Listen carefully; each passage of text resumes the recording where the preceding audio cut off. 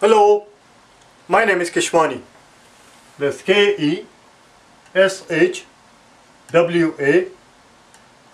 Keshwani. We are here because we want to prepare for the GMAT. We have been solving GMAT math problems out of this book here, GMAT Review, the official guide, the 13th edition. If you do not own this book already, purchase one immediately. You're going to need it. The book contains 230 problem-solving questions. It has 174 data sufficiency questions. We have already solved every single math problem from this book. If you're interested in watching any of the original solutions to the problems, you will find the original solutions from day number 1 through to 50. Right now we are in the process of redoing the problems, and we are on page number 164. Please turn to it, page number 164, the very first problem. Number 83. We are told that we have four more women than men. So 4 more women than men. So number of women is whatever the number of men is, 4 more than that. We are also told that the total is 10, which means men plus women is 10. And the question simply is, how many women do we have? It's very straightforward, very simple problems. We have 2 very simple linear equations. Let's solve for m here, put it in here. So m equals 10 minus w. Let's put it in here. W equals 10 minus w plus 4. Bring the w here, we get 2w equals 14 and w equals 7.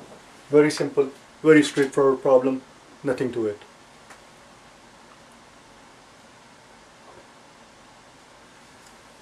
Let's go to the next one. In the next problem we are told that we are investing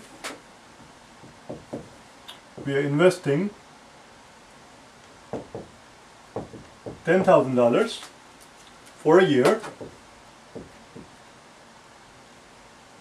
at 8% compounded semi-annually. The question simply is, how much interest we are going to earn? Well, it's very straightforward. Listen, the 8%, 1% of 10,000, 1% of 10,000 is simply, you write down your 10,000, you knock out the 20, 1% of 10,000 is 100, and therefore 8% would be 800. Would be 800. Now the fact that the interest is being compounded once in the entire year, at the end of 6 months it's going to be compounded at the rate of 8% per year. This interest rate is always given per annum basis. Interest rates are always expressed on per annum, per year, on a yearly basis. So at the end of 6 months we will not earn 8% of 10,000, we will earn only 4% because it's half a year. But anyway, the point here is that the fact that the money is going to be compounded once at the end of 6 months is going to make just a little. It's going to make a difference of just a little bit more than this amount. That's it. We're going to earn a little bit more than $800. It's not going to be a huge difference. Do you understand? And the only answer choice that I see there that is a little bit more than 800 is $816. $816. That's our answer. That's our answer. We really don't have to actually do anything here.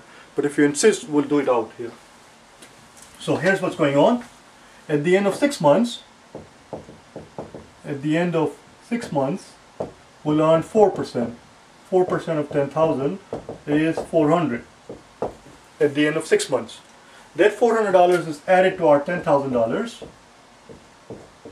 and we'll start our balance. We'll start our second half of the year with this amount, 10,400. And at the end of the year, at the end of 12 months, we earn 4% of 10,400. Question is, what is for 10% of 4% of 10,400? Well, we know 1%. Again, 1% of 10,400 is simply going to be 10,400. We write it down. We knock out the 2 zeros. That's $104. That's the 1%. 1% of 10,400 is simply $104, and therefore 4% is going to be 4 times the amount. 4 times that amount is $416. So in the second half of the year we earned $416. In the first half of the year we earned $400. That additional $16 that we see is due to compounding. That $16 represents 4% of this $400. Because this $400, beginning of the second half of the year, this $400 is also earning interest. And it earns 4%. 1% of 400 is $4, and therefore 4% of 400 is $16. That's the 16 additional dollars because of compounding. The total amount of interest that we are earning is $816. That's all. Let's move on then. Next problem. Problem number 85.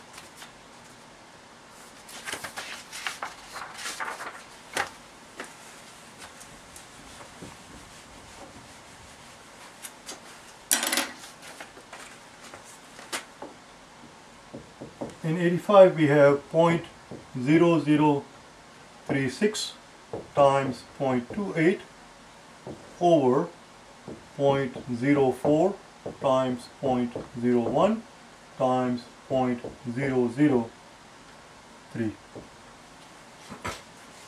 Now the simplest, easiest, quickest way to take care of this problem is to convert somehow these numbers into whole numbers. Don't try to solve them as decimals. You could actually multiply out the decimal numbers, but that will be a help.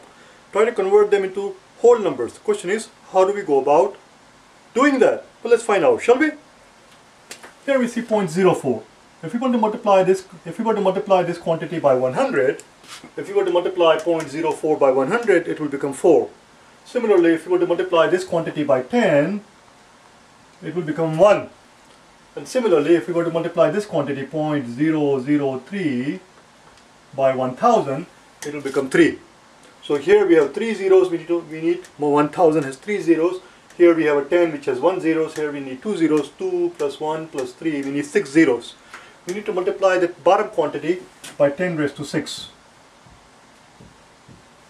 Since we're multiplying the bottom quantity by 10 raised to 6, we need to do the same thing to the top. Otherwise, it will not remain balanced. If we multiply top and divide by the same number, then essentially we're multiplying it by 1. So let's multiply the top number by 10 raised to 6 as well. And let's see what happens. Okay? I need the room, so we have to erase this part. So here we have, on the top we have, well, we never discussed the top part, did we? Now what's going to happen on the top is that we need to move this decimal 1, 2, 3, 4. We need to multiply it by 10 raised to 4. Similarly, this we need to multiply it by 10 raised to 1. 10 raised to 1 and 10 raised to 4, that's 10 raised to 5. We have 10 raised to 6 here. On the top, we have an extra 10, which is not a big deal. It will just sit there. It will just sit there and look pretty, that's all. So let's do that here.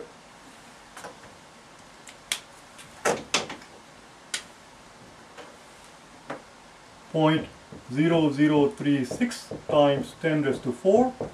This is one quantity, times 2.8 times 10 raised to 1. This is another quantity, and then times 10. You see, 10 raised to 4 and 10 raised to 1, that's 5, and then another one right there. So that takes care of 10 raised to 6. Similarly, on the bottom, we're going to break this up into 0.04 times 10 raised to 2 times 0.01 times 10 raised to 1 times 0.003 times 10 raised to 3. And we'll see what it gives us. This quantity, 0.0036 times 10 raised to 4, is simply 36. We're going to move it 4 places, 1, 2, 3, 4, as we discussed. So that gives us 36. This is going to give us 28, and that's just 10. On the bottom, this is going to give us 4. This is going to give us 1.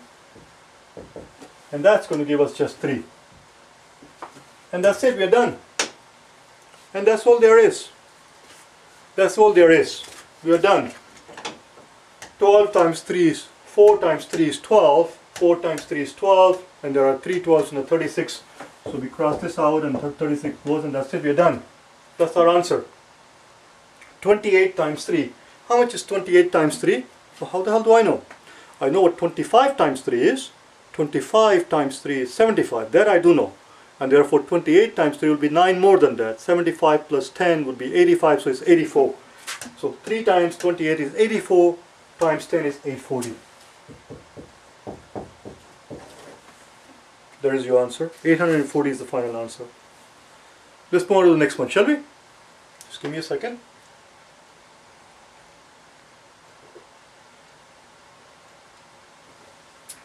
Number 86.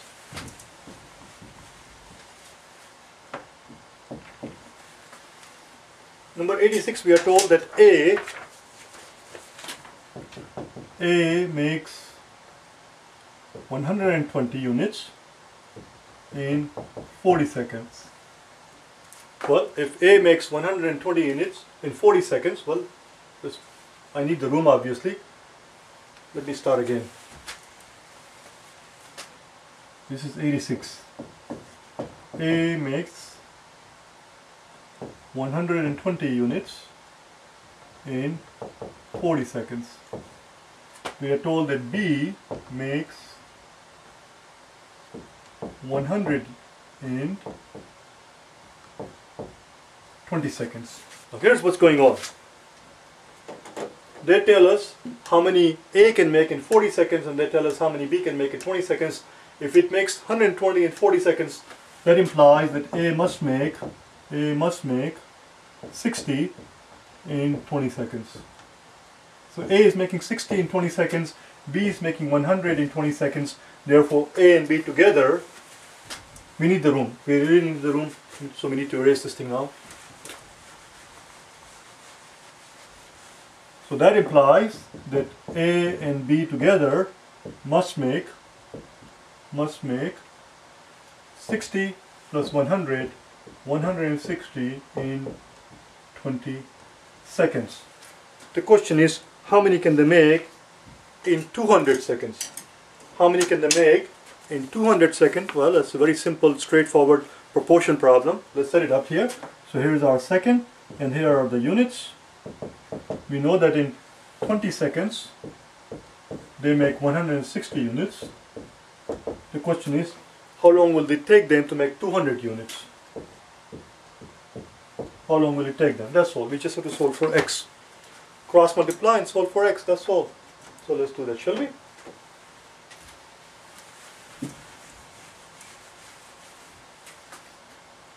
So x will simply be 20 times 200 divided by 160. X would be 20 times 200 over 160. Well, that's quite straightforward. Divide top and bottom by 10, that takes care of that part. Divide top and bottom by 4, so that becomes 4 and that becomes 5. And divide top and bottom by 4 one more time. This 4 goes away and this becomes 5. So that's it. It's 5 times 5, 25 seconds. It will take them 25 seconds to make 200 units. 25 seconds to make 200 units, which actually makes perfect sense if you think about it, because before they were making 160 seconds, now they have to make 200 units. Before they were making 160 units, now they have to make 200 units. That's 40 units more than before. 40 is 1/4 of that amount. They have to make 1/4 more than before. 160 as opposed to 200. Well, if they're going to have to make 1/4 more units, they will take 1/4 more amount of time. 1/4 of 20 is 5 seconds. So instead of 20 seconds, they will take 25 seconds. It makes perfect sense. Let's go to the next one, shall we? 87. Number 87.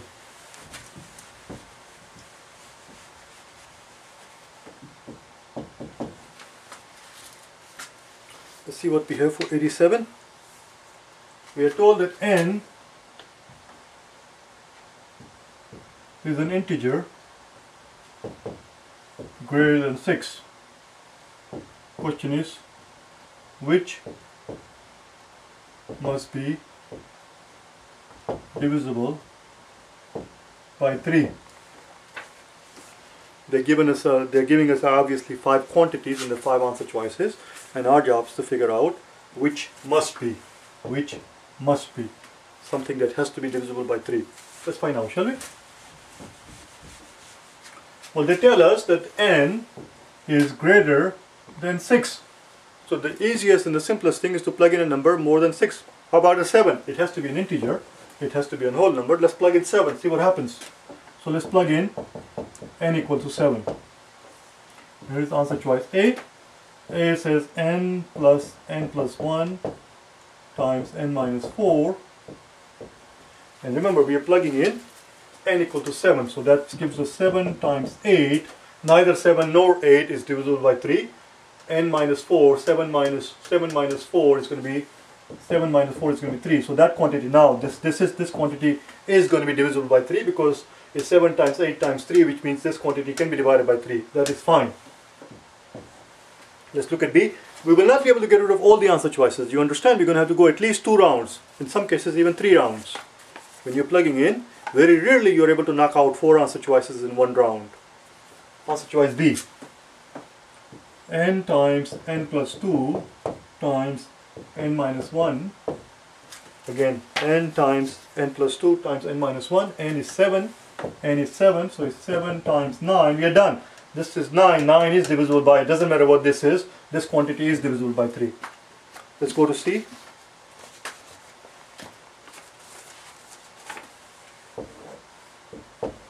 C is n times n plus 3 times n minus 5, 7, which is not divisible by 3, times 10. So far so good.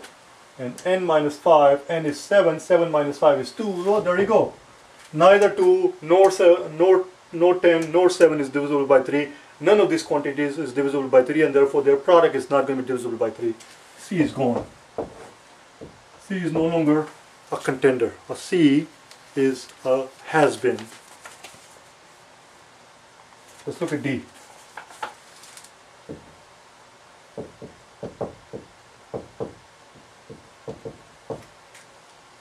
Again, 7 times n plus 4, n is 7, 7 plus 4 is going to be 11.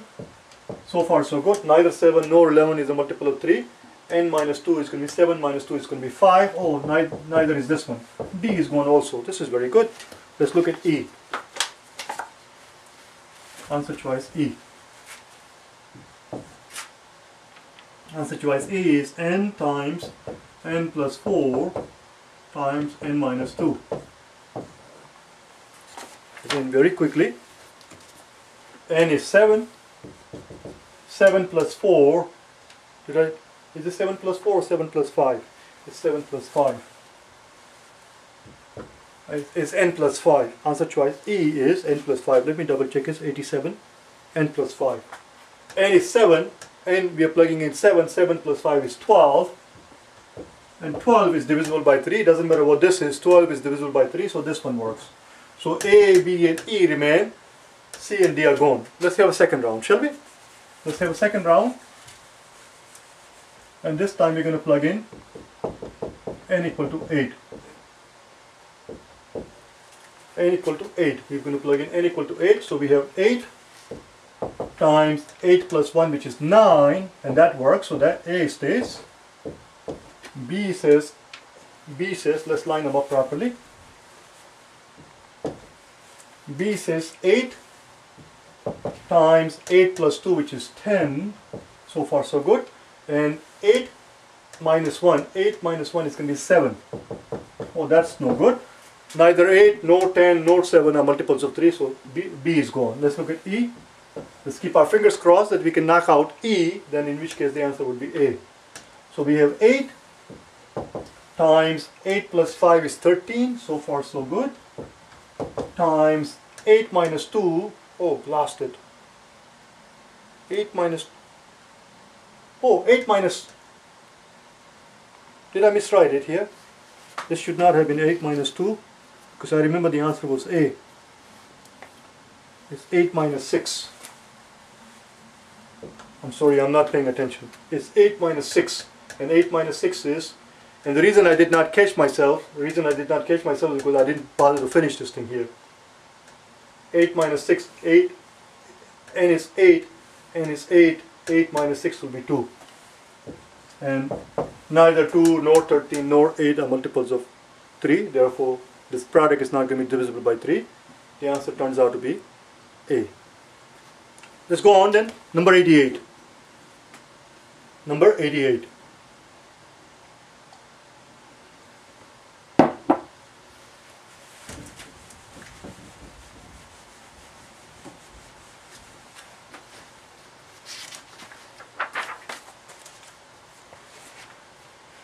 In number 88 we are told that a batch of 20,000 units, 20,000 tools costs $10,000. That's our fixed cost. That's our fixed cost. That's what we have to pay, flat amount of $10,000, for which we get a batch of 20,000 tools, plus we have to pay additional amount per tool. 10,000 is the fixed amount we have to pay. And in addition to that, we are told that we have to pay $3 per tool, and that's our marginal cost. That's our marginal cost. The question simply is, how much profit are we going to make? The question simply is, how much profit are we going to make per unit if we were to sell this thing at $8 per unit? Sold for $8 per unit. Well, let's find out, shall we? The fixed cost right here, the fixed cost is this amount here. Fixed cost per unit is simply $10,000 divided by 20,000 units. 10,000 divided by 20,000 is 50 cents per unit. It's half a dollar per unit of fixed cost. Marginal cost, we are told, is $3 per unit. Marginal cost is $3 per unit. Marginal cost actually means additional cost per unit. Marginal cost per unit would be redundant. Fixed cost per unit is $3.50 and the marginal cost is $3. So the total cost per unit is $3.50. It's $3.50. We are selling it for $8. $8 minus $3 would have been $5. $8 minus $3.5 is going to be $4.5. That's our profit.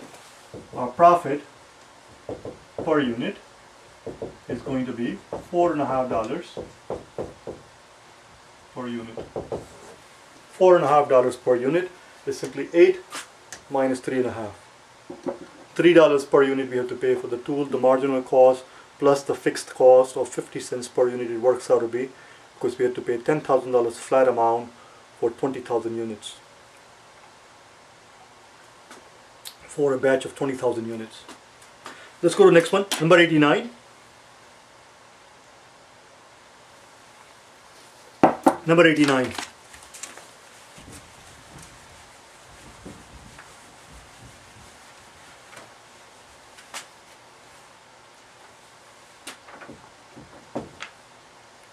We are told that we bought 100 units for Q dollars. Well, that implies that the cost per unit has to be, well, if we are paying Q dollars for 100 units, cost per unit would have to be Q over 100 dollars. They further go on to tell us that we're going to sell it. They further go on to tell us that we're going to sell it with a 50% markup. 50% markup. Well, if it's a 50% markup, that implies that the price would have to be, price per unit would have to be 3 halves, not 3 halves, 3 halves rather, not, I keep saying 3 1/2. 3 halves represents 100% plus a 50%. 3 halves represents the 50% markup. The original amount plus the 50% markup. 3 halves of that amount. And that's it. That's our price per unit, and that represents 50% markup. The amount itself plus half of that amount, which is 1 1/2 of that amount or 3 halves of that amount. That's it, we are done. That's our answer. The answer is 3Q over 200. 3Q over 200 is the answer, whatever that happens to be. That's answer choice A. Let's move on then. Very last one, number 90. Give me 1 second.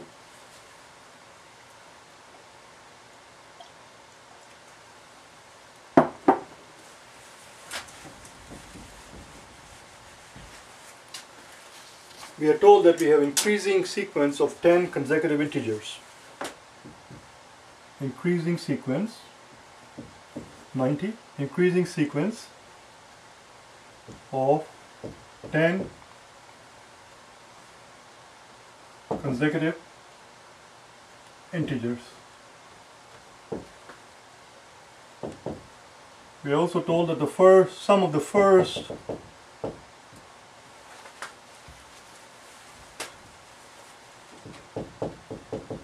five is 560.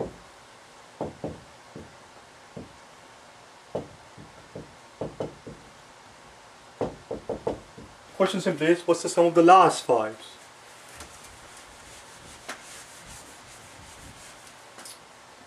Well, we are told that the sum of the first five is 560.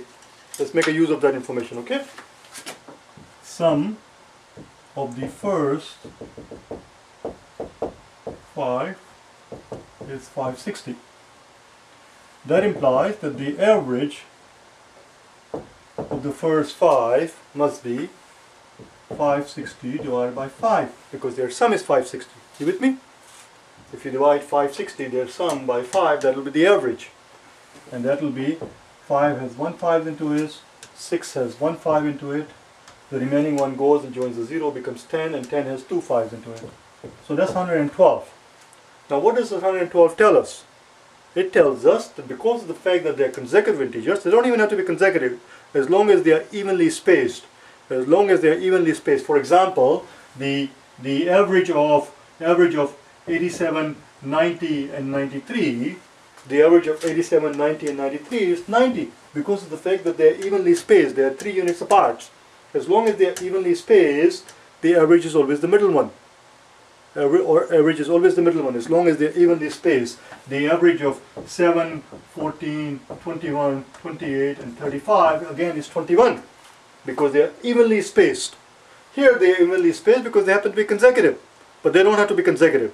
The point here is that they are evenly spaced. Because of the fact that these 5 integers that we're talking about, they are evenly spaced, their average is 112. That tells us that 112 is the middle number. Are you with me? 112 must be the middle number. If 112 is the middle number, the one before that is 111, one before that is 110, one after that is 113, one after that is 140. Those are the first 5 numbers. That's not what we are interested in. We are interested in finding out the sum of the last 5. Let's find out, shall we? So the last 5 are going to be, this one ends at 114, so the next one is going to be 115, 116, 117, 118 and 119. What do you notice? Let's erase this part so we don't get confused. What do you notice? What do you suppose the sum is going to be of these 5 numbers? Do you notice anything? What we should notice is that each one of this number is 5 more than this one. 110 versus 115, 116 versus 111. They are 5 more. Each one of them is 5 more. We are told that the sum of the first 5 is 560. If the sum of the first 5 is 560, that implies that the sum of the last 5 is going to be 560 plus 25. Because there are 5 more. 5, 5, 5 and 5 and 5. You just add 25 to the sum of the first 5 and you're done. And the answer is 560 plus 25. 585 is our answer. I'll see you tomorrow, okay? Bye now.